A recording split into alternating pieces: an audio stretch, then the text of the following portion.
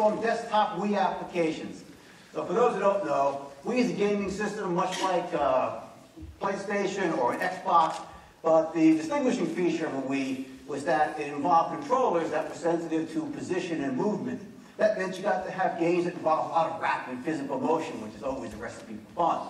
And it turns out that what lets the Wii games do that, we can employ in actual desktop applications. Now with the Wii system, there are three main parts. There's the Wii console, it's the thing that takes the DVD and hooks up to your TV. And the remote, that's the thing you rapidly click. And there are some other controllers like the balance board and rock band guitar, but they act very much like the remote.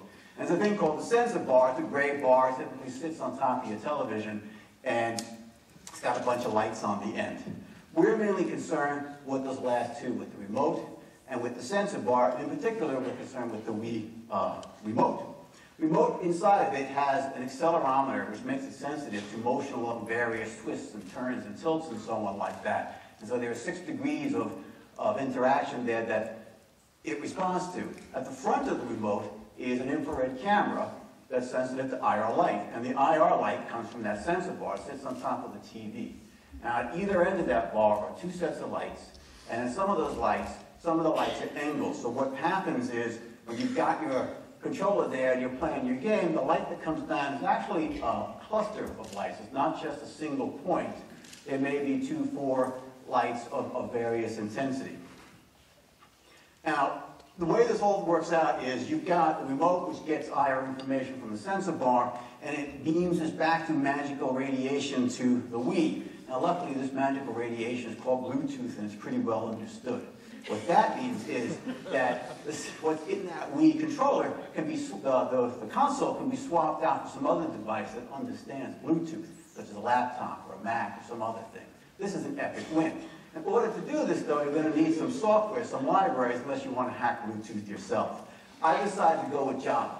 This is not because I'm a fan of the Java language. I'm actually a fan of the Ruby language. But I can use JRuby, which is Ruby implemented in Java, and write my code in Ruby, but still use all the Java libraries. The other big win, if you're going with Java, is, in the ideal world, is you get cross-platform. So you can build one application which mostly will work on Linux, on a Mac, on Vista, and so on like that. So, how do we do this? If you're building a Java desktop app, there's a good chance you're going to be using swings. You're going to have your really outstanding, sophisticated application here. It'll have text fields and buttons and so on.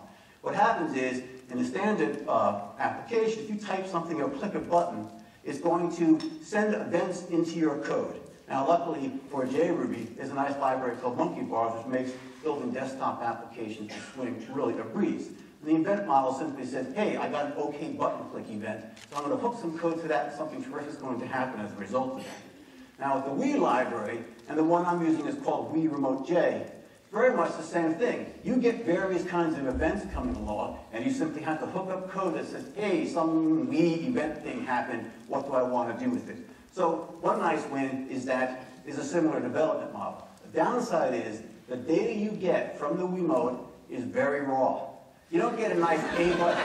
You don't get a nice A button push. You get some button was pushed, and you've got to figure out which it is. You don't get a nice I gradually shifted to the left. You get, you know, there's math involved. I've been writing code to wrap this up to make it nice, so that's much easier to write these applications. Go to the URL, open source, grab it, hack, so that in the end, what I really want is focus on building interesting things, not calculating rads.